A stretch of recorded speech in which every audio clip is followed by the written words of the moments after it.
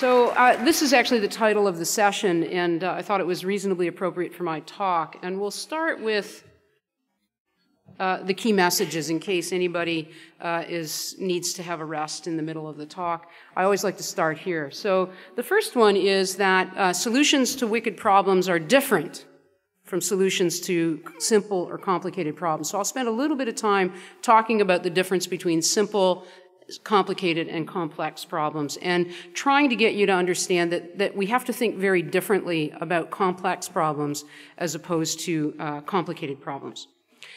Integration is a wicked problem, and most of you will know that better than I. I'm not really a health system researcher. I come at this from a complex systems point of view, but it's pretty easy to see that that's a very wicked problem. And then lastly, talk a little bit about a systems approach to learning from what we do in order to improve health system transformation. And that's really about applying principles from complex adaptive systems. So here's one example of a wicked problem. It's the one I always start with because I came out of doing work on obesity. This is an obesity system map. And I like this map, and I always say this, that I like it because you can't actually read it. And you can't see what the little boxes are about. And it conveys one important message to you, which is there's a heck of a lot of interdependencies, and those are important. But there's lots of wicked problems in this world. This is one about Afghanistan. This is a piece of work I did a few years ago around the complexity of knowledge mobilization and the systems that are relevant to knowledge mobilization. But the most important thing is just to think spaghetti and meatballs, right? So just think, nodes and connections, and, you pull one of those strands of spaghetti, and it may or may not have anything to do with moving one of those meatballs on the other side of the plate. So easiest way to kind of keep that in mind. Lots of variables, lots of interdependencies, and health system transformation is really about that. It's quite different from a hierarchy. And hierarchies have these kind of much more siloed and rigid structures and compartmentalized activities. And it's really a struggle when you take a siloed system or a hierarchical system like government and you try to solve a complex or wicked problem. It creates some interesting challenges. So here's the summary slide of the differences between complicated or simple problems and complex problems or complex systems. And I don't have time to go through all of these. You'll be familiar with some of this, but it's very clear when there's a lot of heterogeneity in the system, nonlinearities, stochastic or random behavior, things are very dynamic, life course is important, various things like that. These are all things that characterize complex problems as opposed to things that are fairly deterministic, static, where interdependencies don't exist. They're mostly independent, the relationships between the variables. It really makes a difference. And so we need to start thinking about things like feedback loops and the fact that complex systems can be adaptive and self-organizing, and we can even influence what emerges out of a complex system. And that's really the sort of change of paradigm that we have to have if we want to tackle complex problems. The common responses to complex problems are things like retreat, despair, believing the problem's beyond hope, assigning blame, we're really good at that, simple solutions. And that one's a little bit interesting because there may be simple solutions if they're the right ones for complex problems.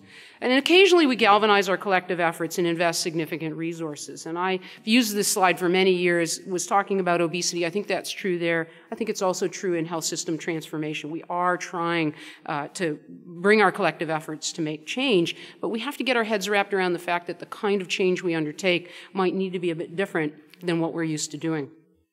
Now, there are many solutions that are appropriate for complex problems, and because I only have 10 to 15 minutes is what I heard, 15 minutes, I'm not going to be able to go through all of these individually, but one of the hardest ones, I'm sure, for especially the researchers in the room, but even the policymakers in the room, is the notion that a reductionist paradigm is not that helpful. It doesn't help to spend a lot of time figuring out how A leads to B, because think about those spaghetti and meatballs.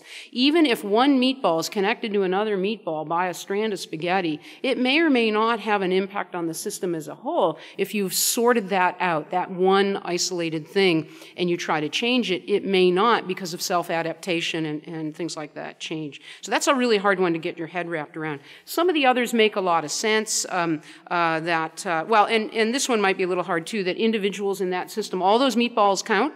Whether there's hundreds of them or not, they all count. It's important. We need to think about the fact that each individual in a complex system has a certain capacity to undertake the tasks that they have, and we have to make choices there, and we have to make their tasks feasible for them, et cetera, et cetera. Things like networks and teams make sense.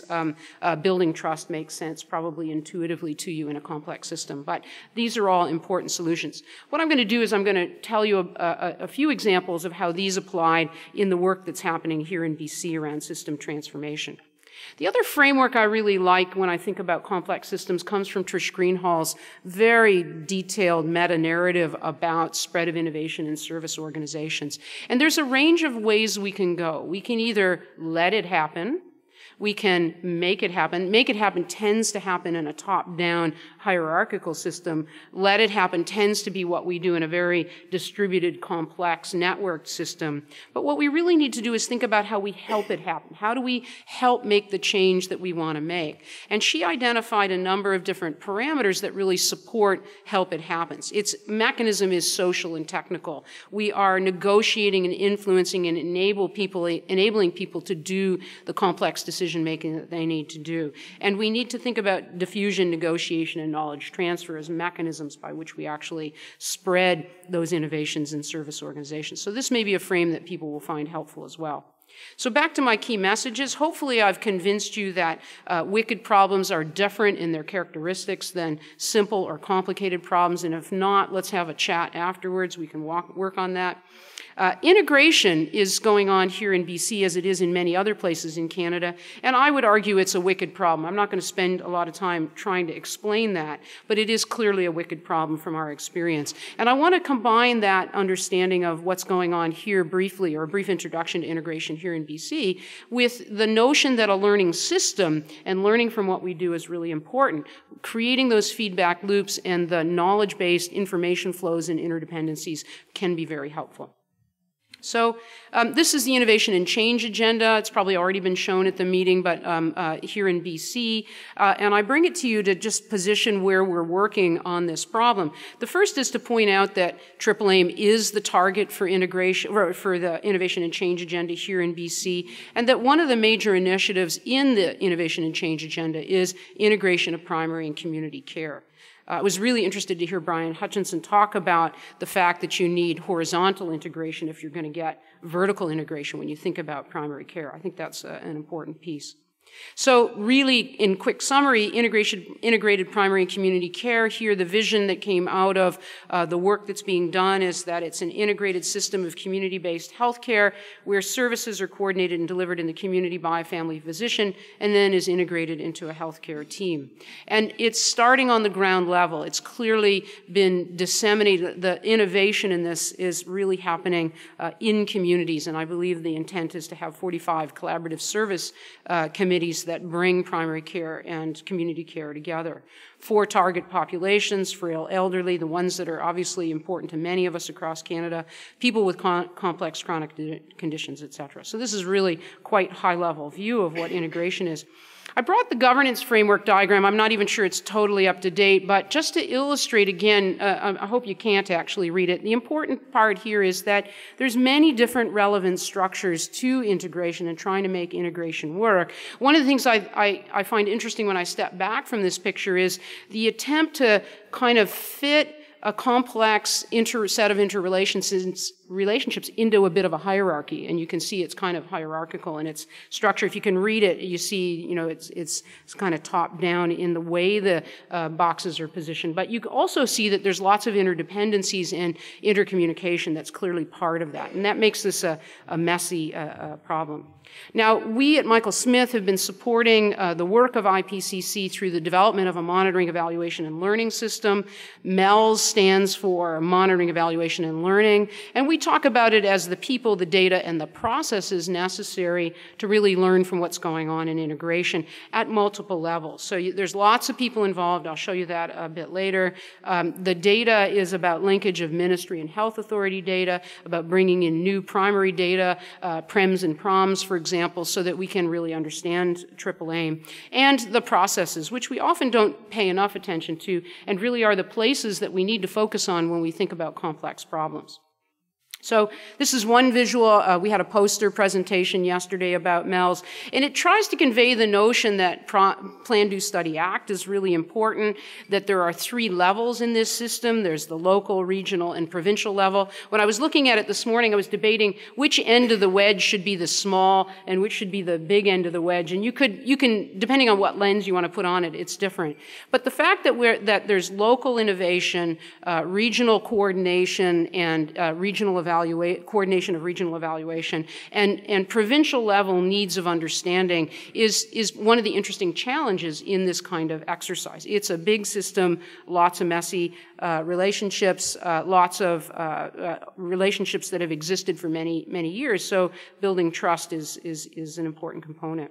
There's lots of evaluation questions associated with this. You see them mapped on to triple aim. I'm not going to go through them in detail, but there's lots we need to learn from this kind of a complex exercise. And so some sort of a monitoring, evaluation, and learning system really can be an important component of learning from what we're trying to accomplish here around integration.